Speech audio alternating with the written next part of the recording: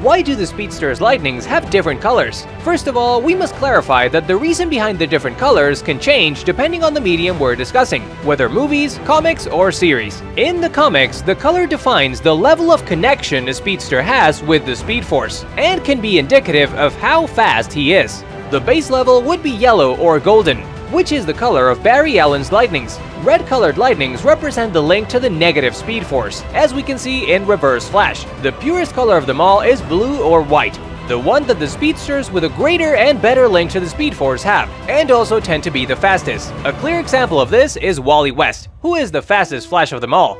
As I said, this can change depending on the medium. In DC movies, Flash has blue lightnings but is not much faster than Superman. Even in the comic books, we have seen Kid Flash with red lightnings or speedsters with green lightnings, but this is the general description.